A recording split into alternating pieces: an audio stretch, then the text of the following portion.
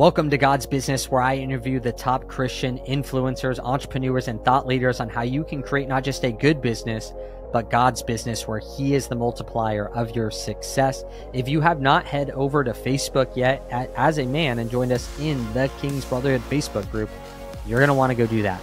Over 6,000 guys that are all inside of business. They're all wanting to walk their faith in business together and see how God wants us to biblically build our business and how we can submit our businesses to Him.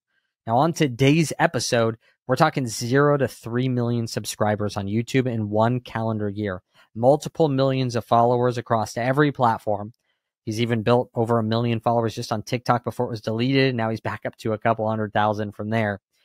This guy has also taken that and monetized that business to help others do the same. So a great practitioner of someone who was phenomenal in ministry, built up this huge following, and now took that expertise and is helping other people do the exact same things. And he talks about what's worked for him and what's worked for other people, as other clients that have built to over 1 million subscribers in a very, very short amount of time. Welcome my new friend, Taylan Michael.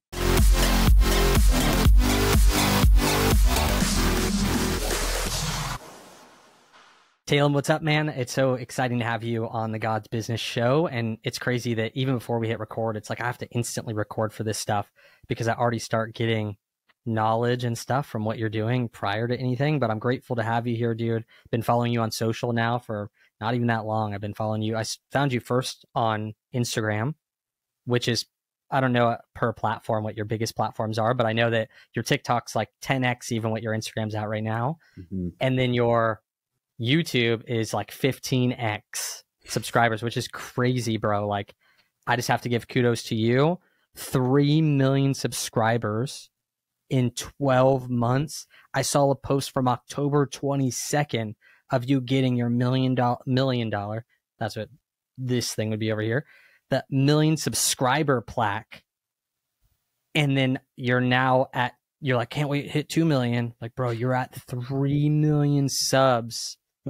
And I know that's just it's just, again, a piece of what you do, and it just has shown the quality of content, how it's resonated with people. And I think there's just so much value there, but thank you so much for being on the show. Yeah. Hey, it's an honor, man. This is great. I'm hoping to bring a ton of value, and I believe people will get something from it that'll bless them, bless their ministry, bless their business, and take them to the next level. Yeah, man. And you had talked about going from West Coast, now not on the West Coast anymore, same as me. Yet for you, let's go just right before you started any of the YouTube stuff, all the social content stuff. What were you doing? Because I'm sure things have changed dramatically, especially with the virality and growth. You're kind of strapped to a rocket ship when it comes to content. What were you doing prior to any of the social stuff? Yeah, I mean, quick backstory. Grew up in California, Alaska, and Hawaii. So traveled a lot as a kid. Did not grow up a believer, but got a football scholarship out to Iowa and played college football in Iowa for 3 years. Got injured my third year in college in Iowa. Went through a really low season of my life where I got hooked on pain meds, got hooked on Adderall. I was drinking all the time, got kicked out of college twice, and my life was in shambles. And one day I just called on God. I said, Lord, if you're out there, if you're real, I need an encounter with you because I can't do this on my own anymore. And long story short, I had a supernatural encounter with God where He met me right where I was at. I felt the liquid love of Jesus one night, and it changed me from the inside out. And I wasn't a guy, I wasn't the kind of guy that would like, oh, I felt goosebumps, that must be God. I wasn't like that. Like, I needed a genuine encounter with God, or else I couldn't believe. I was a hard believer, and I got exactly what I was hoping for. The Lord came in, wrecked everything, and made me born again. I received Jesus as my Lord and Savior out in Iowa, and I just finished up college, got lit on fire for God, and I knew that God was calling me to preach. And I was a full-time window washer and also selling supplements on the side, doing personal training, a lot of fitness stuff, and just working the window washing job to pay the bills at the time. And around that time, I started a digital marketing agency as well. So, I had my hand in so many different cookie jars. But one day I was out washing windows in Iowa, and I was listening to a Gary V podcast, actually. And Gary V this was about 4 years ago. Gary V said, if you're not on TikTok and you're trying to impact this generation, you're making a mistake. Now, most people that are going to listen to him are business minded, and they would have taken that from a business perspective. But I was ministry minded. So I actually took it from a ministry perspective, and I felt in my spirit, that's for me. I felt the Holy Spirit tell me it's time to get on TikTok and start preaching the gospel. And at the time, I mean, man, no, I didn't think anyone would listen. And I was right for about the first 30 days. But once I kept going, I just kept posting content. About 6 months in, we passed the 400,000 mark, 500,000 mark. And I built that first TikTok up to about 2.6 million. And as that continued to grow, I ended up leaving the 9 to 5. I stopped washing windows and started preaching the gospel online, got opportunities to go preach out in the cornfields of Iowa. We went from gyms to restaurants to cornfields to stadiums. I mean, you name it, we were out preaching everywhere and preaching online. And then just last year, I actually made the shift over into YouTube. So it all kind of started in Iowa, but then now I made the trek down to Louisiana, and that's where I'm currently at. And is that TikTok account still active? You said used to be, or like you touched on that? Yeah. So I built it up to 2.6 million in about a year and a half, just under 2 years, actually. And they banned it for preaching the gospel. So for whatever reason, they banned the first account, built another account up to like 300K. They banned that one. And now I'm on my third account, and it's at, I think, 282K. And what's crazy about that is that when I went from $1 billion Brotherhood, helping these men in business, to the King's Brotherhood and announcing, hey guys, like Jesus is the center of this. This is what we're doing now. I wasn't allowed to go live on Facebook for 30 days after the announcement. Wow. It was so weird. Like I couldn't do anything for 30 days after that. And all I did was just announce that very thing. This is far worse. You had talked about, and I just want to do this before we get into some of the tactical stuff. You had talked about that you cried out to God. For me, like I remember getting a Bible when I was in 4th grade and like throwing it to the side, like literally a van stopped on my way home from school. And instead of like, hey, you want candy? He like handed me a Bible, like still just as awkward. And those little things I do remember kind of impressing upon me certain things. I don't think I would have even known, even being 18 years old, I wouldn't have known how to cry out to God, how to receive salvation, or even, have Jesus be Lord of my life. Kind of walk me through, just so that if there's other people out there looking for that type of experience, what was that? Did you have some people already kind of talk to you beforehand? Did you have an example of that? Or did you just feel like, God, if you're here, and then boom, all of a sudden you walk through that whole process on your own? What was that like? Yeah, that's a great question. So in Romans 10, verse 17, it says, faith comes by hearing, and hearing the word of God. So when I got kicked out of college, my business coach, who was actually training me in supplement sales while I was doing personal training, he was a spirit-filled believer. And I didn't know what any of that meant. All I knew was like, oh, he's a Christian. I kind of just put like the same label on every Christian. Like they're a Christian. Yep. They go to church. They probably wear a button up and khakis. That's kind of what I thought when it came to like Christians. I put them all into one category. And anyway, he started pouring into me. When I got kicked out of college, I called him. His name was Mike. And I said, hey, Mike, I can't go home. I know if I go home, my family will mock me for being a failure. And basically, I had a rough childhood growing up. So I knew it wouldn't be good if I went home. I knew I was supposed to stay in Iowa because even though I didn't know how to put words to it, I knew God had something for me there. But I didn't know how to explain that, kind of like what you said. I was agnostic, borderline atheist. So I didn't know how to explain any of that. But Mike took me under his wing and he started sharing the word with me. And the Bible says that God's word is like a seed, and the sower sows the word. And as you sow the word, some sow, others water that will come across your path. They'll water the seed that's been sown. And it says God brings the increase when the time is right. So Mike began to sow the word into me as he trained me in sales, and he began to teach me what the Bible said. And I started to realize all these odd correlations, that anytime something happened in my life, Mike would always quote a scripture and be like, oh, that happened. The Bible says this.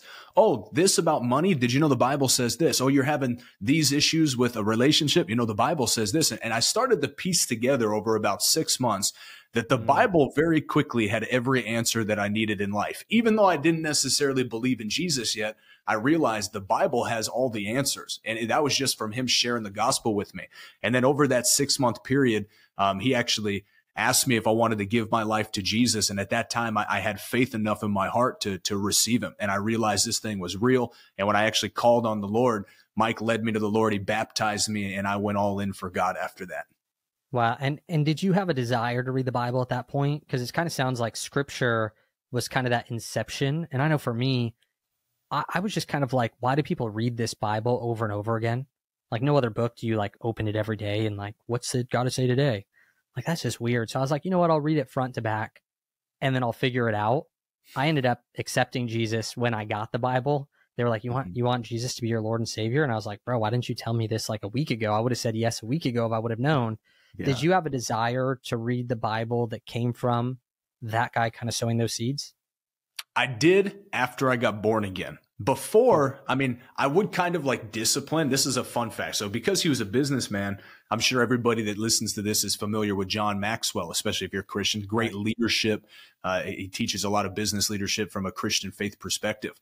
And Mike gave me a John Maxwell devotional. And so I would read these devotionals about being a better man, being a better leader. And he always had scripture in there and referenced the Bible. And one day a scripture that popped out to me was Matthew 6:33. It says, seek first the kingdom of God and all of its righteousness, and everything else basically that you're looking for in life will just be added unto you. You won't have to go around like the rest of the world does and try to get this, try to get that. I like how my pastor says it. The whole world gets all they can, and then they can all they get, and then they sit on the can. You don't have to live life like that when you actually are seeking God's kingdom. And it kind of clicked for me. It might have been the first time I received revelation. And I realized this is why Mike is different. He just seeks God's kingdom first. So if I do things for God's kingdom, maybe God will bless me like he blesses Mike. And then after that, it kind of clicked and I began to actually enjoy reading the Bible. That's so interesting. It reminds me a little bit of, I was just reading about David's life. I love people's stories. This is why I interview.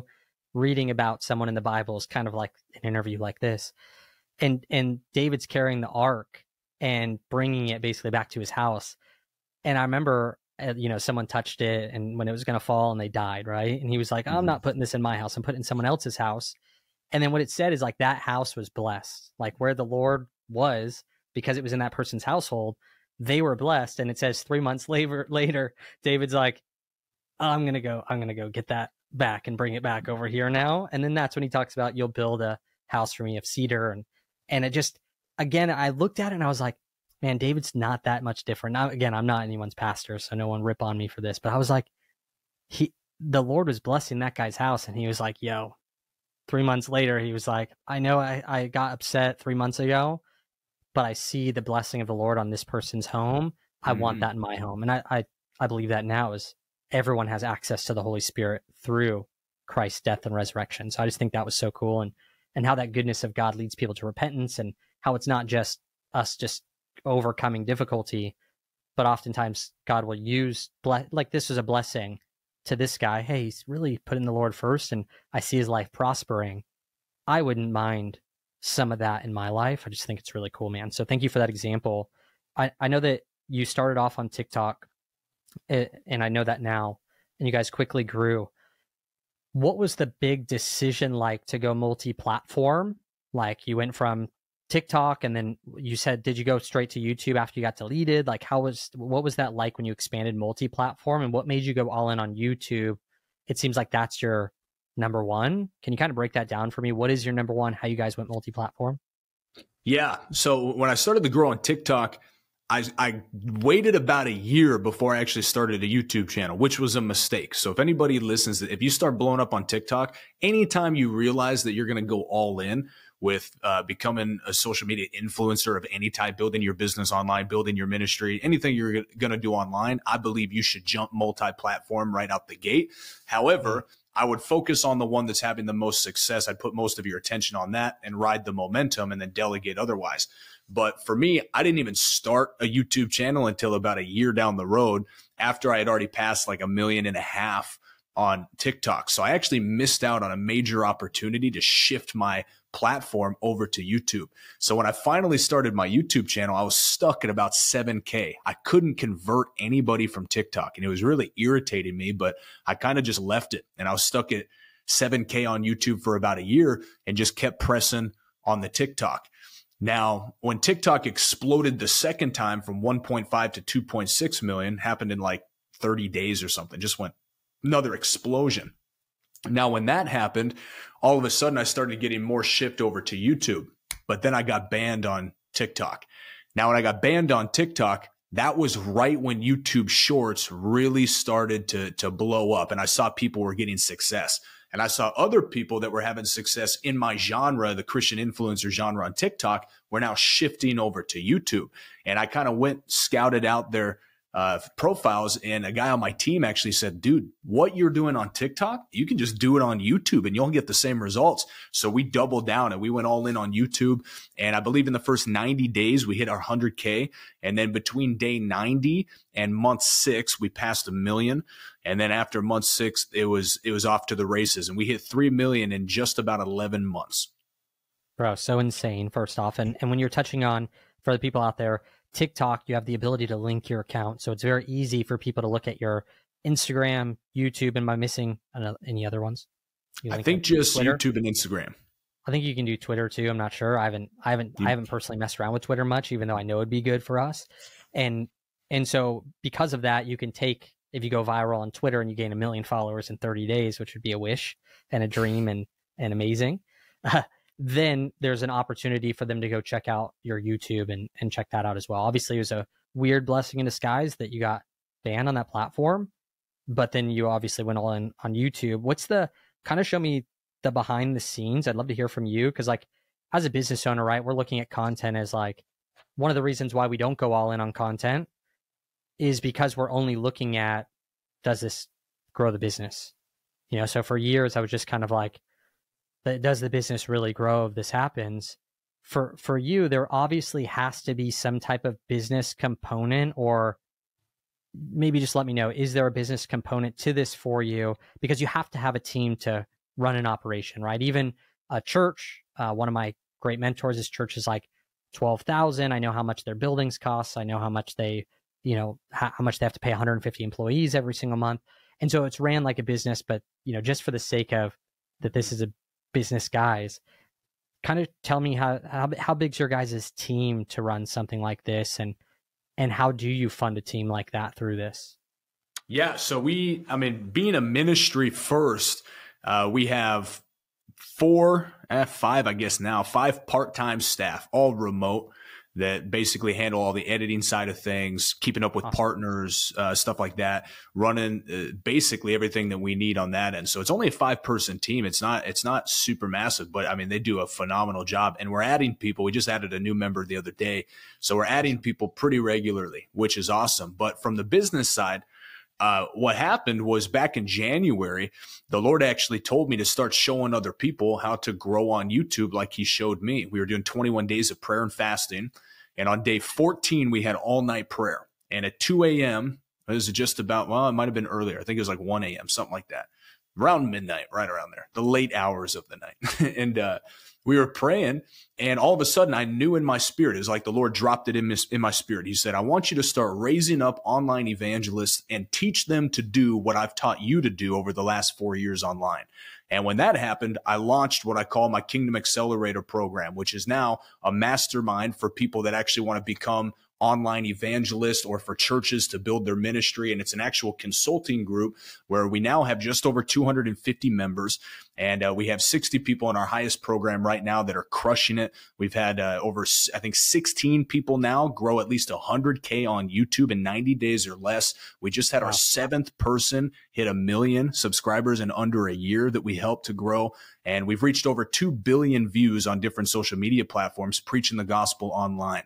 And so from the business side, that is basically 100% business. Although it's in harmony with our ministry, that is ran from a business perspective.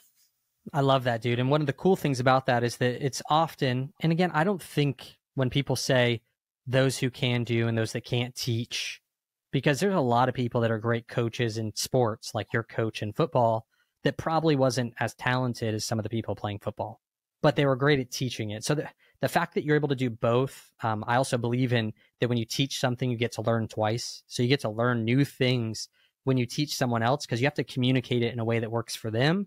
And oftentimes that is not easy if you're a practitioner. Like you were the one who grew to 3 million just on one platform in 12 months.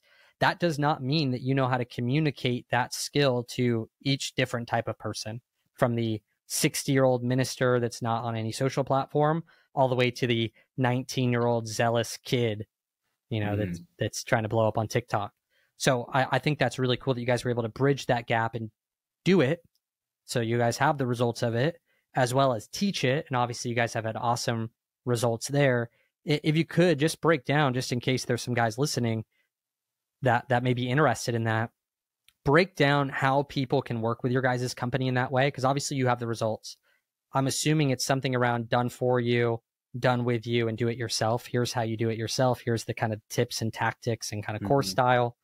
Here's how we can do it with you and kind of coaching alongside. Do you guys do it done for you where you do all post-production, manage accounts and all that, or not yet? No, the only thing we do done for you is my team will make like channel art or thumbnails. I have different options for that, but actual content creation, we do done with you and do it yourself, where we actually empower you to create the content on your own, where we have our core 4, which I cover your mindset, how to have the mindset of a champion, where you're actually looking to reach people, how to have proper vision, where you realize the possibilities of reaching people online. If you've had any unction to reach people in the gospel, which we have a lot of kingdom business people that jump in that they're very passionate about business, but they want to use the marketplace to reach people with the gospel. So we have a lot of business owners come in from that perspective. And then number 3, content. I teach you how to package viral content. A lot of people think going viral on the internet is like lucky or happenstance. But over the last 4 years, we've been able to break it down to a science. And we've put together what I call my viral video framework, where we just take your content, we package it right. And then the 4th pillar, we put it into our viral video framework strategy and show you how to blast it on all the different platforms and reach the millions by the grace of God. I love it, dude. And on both sides, right? It's like, I think it's so needed on the ministry side. Pastors are preaching every day, like every week at least, right? But inside of preaching, they're also creating a message throughout every week that if they were to even just take their preaching or take all the points that they're making every week and just film content on it. I haven't seen any of your clients' stuff, but I'm assuming it's very easy. They're already doing a lot of the work. They got the knowledge in their head. And if they just did it the right way, then it'd be great. And then also on the business side, right? For these business guys that are out there, it's like, okay, there's going to be other business teachers. You talk about Gary Vee, great dude. Yet there's always going to be someone teaching the business. Why not have God raise up a leader that's teaching social media marketing like Gary Vee's business is in, and covertly or overtly or whatever the correct word is for that, be preaching Jesus, because people can tell that you walk with Jesus. Like, not just by what you say, but also just who you are. Like, they should be able to see the glory on your life and notice there's something different about this guy. And so I just want to hit on those 2 things. I think that both are absolutely phenomenal. You have this framework for going viral. We have YouTube, TikTok, Reels on Instagram, Reels on Facebook, and then we have all the LinkedIn and stuff that you could still post on all of that. All of those are the same type of content. Kind of break down for me, if you have a new person come in, which platform do you have them natively start out on? Like, hey, we're going to make YouTube first. So I'm just assuming, because that's the best platform. If I go back in time, I'd go YouTube. YouTube first, then we're going to distribute to every platform. Kind of walk us through your checklist of how you help someone go from idea to growing to 100,000 followers in the next 30 to 90 days. Yeah, totally. So I'll use a great example. We just had a pastor from California. His friend of mine, his name is Alex Meadows, and he grew from zero, literally zero. I think he had 600 that he had like grinded for 2 years on his YouTube channel. He had 600 subscribers, basically zero. And with those 600, he grew from the 600 to 1.7 million in 90 days using this strategy. But the way I work with it is I bounce between platforms, and I'll explain what I mean. So he starts on YouTube. This is what we'll do. I have people come in like you mentioned, and we'll say, hey, we're going to primary focus on YouTube. But here's the thing about YouTube. The algorithm is very delayed. So YouTube, being a large platform, the most video watch platform on the planet, because it's a search engine, it's the second largest search engine on the planet. Because it's so massive, it takes the algorithm a lot longer to trust you, I've realized. Whereas TikTok, you could just go on there, 12-year-old can do a dance, and then all of a sudden they're viral when they wake up in the morning.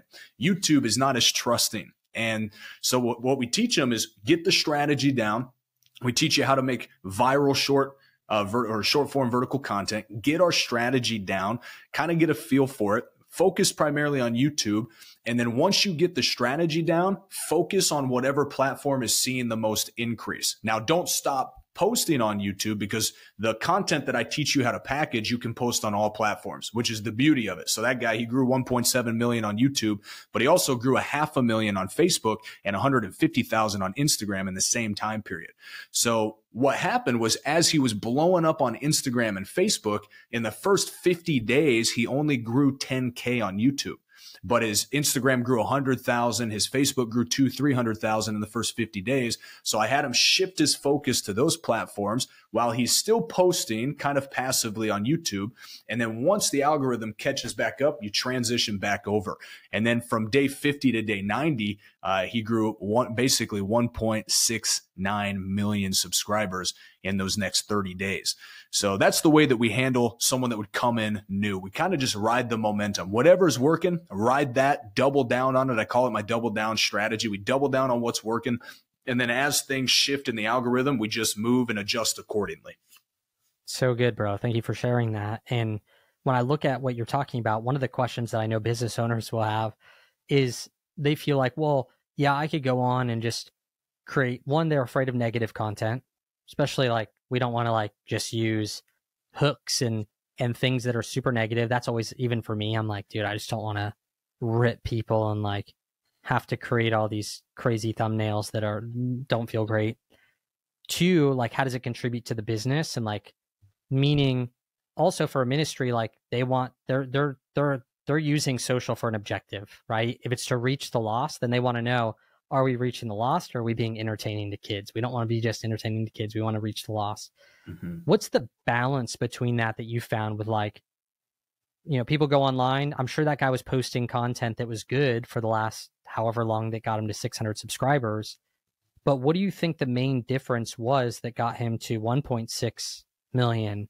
Was it the content? Was it the frequency? Was it I have no clue. And like, how are you making sure that it's contributing to the main goal that the people have? Because again, I feel like, you know, if I posted my son, let's say, and I posted my son's video and it probably has over 2 million views with like 500,000 likes. But that is never going to get me the people that I like to reach, right? Mm-hmm. And so I'm like, I know I could just keep posting stuff of my son all day, but like my goal isn't 1 million followers on the platform. My goal is to build 1 million of the people that I feel like God's called me to influence. And how do you find that balance? And then also, what's the difference, do you think, from that guy 600 to 1.6? What was the difference in content, frequency, etc.? Totally. Well, this is the basic framework that I run people through right when they get started. Number one, I ask them 3 questions. Who is your dream viewer? Who do you know that you're called to serve? Who is on the other side of the camera? How old are they? What gender are they? Are they saved? Are they not saved? Are they a business owner? Are they not a business owner? Are they in the United States? Are they not in the United States? So we narrow down, we get as niche specific as possible with who you feel called to actually serve and reach online. Then number 2, what's your dream piece of content? What kind of content do you see yourself making the most and actually enjoying it? Do you like short form? Do you like medium form? Do you like long form? Do you like audio? Do you like music? Do you like teaching? Do you like entertaining? We find out what they would really love to do and enjoy doing. And then number 3, what's your dream topic? If you could preach or teach one topic every day till the rapture, every day until you die, what would you love to talk about all the time and never get burned out about? And I take those 3 things and then I tell them, go find 3 to 5 creators that are already pumping out content and having success that meet those requirements. And what we're going to do is we're going to find out how they do it. We're going to put our own twist on it and make it your own. And that seems to be the most success, because a lot of people, they'll just start posting content because, like, a Christian might see, if I listening to Gary Vee's podcast, This is what I did actually. This is a prime example. I got onto TikTok, and because I listened to all this business stuff and I listened to the word, I could preach, but immediately I thought, oh, Gary V, business, marketing. Therefore, I started TikTok about business and marketing. But that wasn't what I wanted to do. It wasn't what I was called to do. I had to identify those things on my own. So the first 30 days I posted on TikTok, I had no success. I think I had like 300 people follow me. No success. The moment I made the shift over, I found someone that was posting content like what I felt called to post. The moment I made that shift, my first video got 275,000 views, and it was off to the races. Wow. Because I identified the bullseye. So that's the key. You don't just copy what you think it's supposed to look like. You want to identify what direction you're going, find someone else that's going in that direction, and kind of hook your wagon to them. And you can kind of ride the way they've already had success, and that seems to make the biggest difference. So good, man. What key metrics are you guys tracking weekly or monthly for your clients, or telling them to track to see progress, like things like impressions, engagement? What are you guys tracking? The two most important analytics to keep your eye on are, number one, your click-through rate, and then number two, your watch time. Those two are the most important no matter what. Now, other things will vary, your engagement, your likes, your comments, your shares. Those things, they do matter, but they're sprinkles on the ice cream. The two foundational things you should pay attention to all the time and get the best at is your click-through rate, meaning someone sees your title, they see your thumbnail, and they click through to watch your video. And then number two, your watch time. So these are the two metrics that my strategy primarily focuses on. How to guarantee someone clicks on your video and how to guarantee they stick to the end, if not watch it more than one time. And if you can get a watch time over about 85–90% on short form content, you're almost guaranteed to get tens of thousands, hundreds of thousands of views. And if you can just get very high click-through rate on your videos, combine that with high watch time, I mean, you're off to the moon at that point.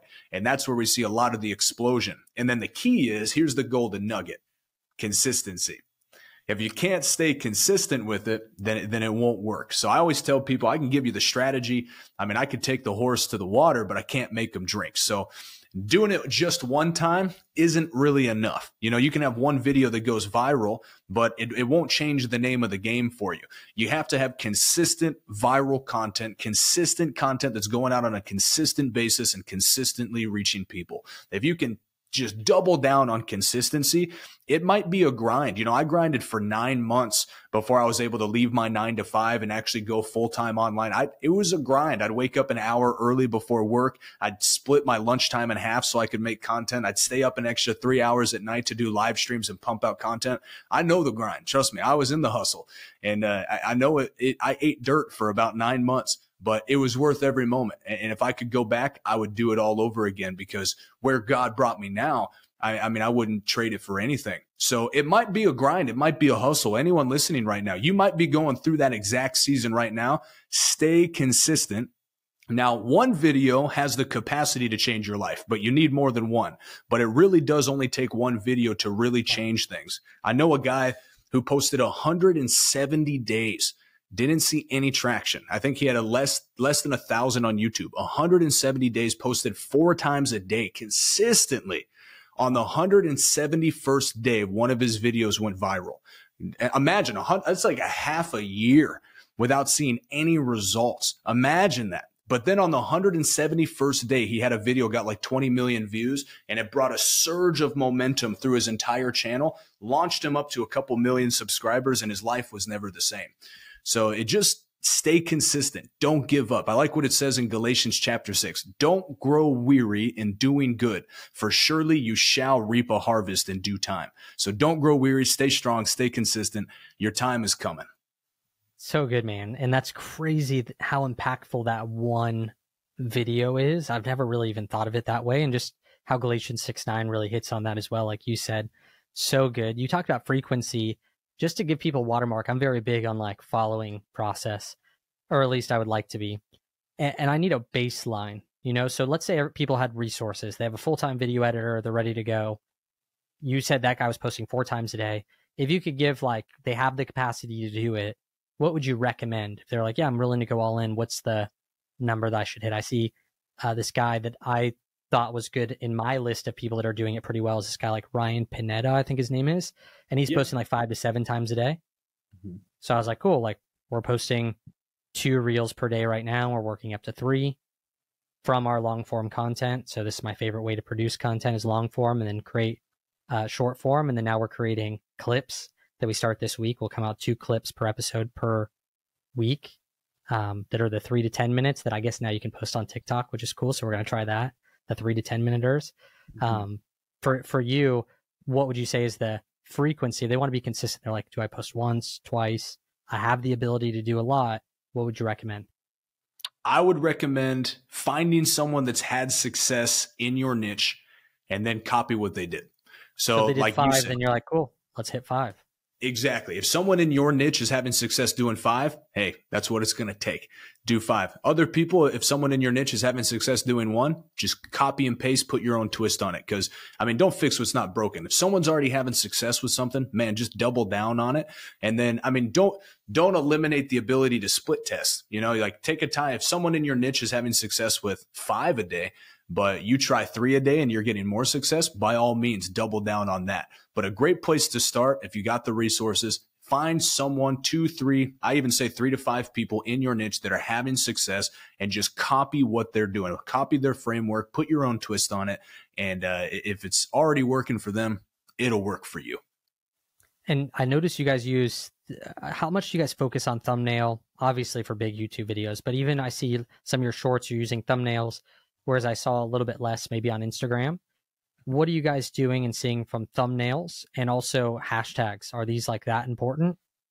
That's good. So the way I look at hashtags is they're kind of like the sprinkles on top again, or the cherry on top, but everything with going viral, for anyone that wants to know how to make viral content, there's not the click-through rate and the watch time are the 2 biggest components, but I can't say that any one thing determines whether or not a video goes viral. The reality is it's a bunch of little things done perfectly that cause a viral video. You just have to identify what the little things are. So hashtags is a part of it. Hashtags is a great way to fill in whatever keywords you weren't able to put in your title. So you want to make your title as gripping as possible with enough keywords to get you in the algorithm, and then you make up for it in your hashtags. That's the way I look at the hashtags. And what else did you ask me? I'm sorry. And then I talked about with when it came to thumbnails, obviously click-through rate, we're going to be looking at, you know, how and watch time. What are you seeing work on those? Is thumbnails a really big deal, as well as watch time? Are you just hooking them in the beginning to try to get them to watch as much as possible, keeping it very engaging? 85% is a lot. So if there was 2 tips to kind of end on this probing of me trying to get everything out of you on click-through rate and watch time, what are the 2 things that you're seeing work really, really well that we could implement to try to increase those 2 things? Yes. So for your click-through rate, I mean, if you like study the biggest YouTuber on the planet, Mr. Beast, when he goes to his seminars, people get irritated with him because he'll take 20 minutes to teach on many other things that people want to hear about, and he'll take an hour and a half to teach on thumbnails.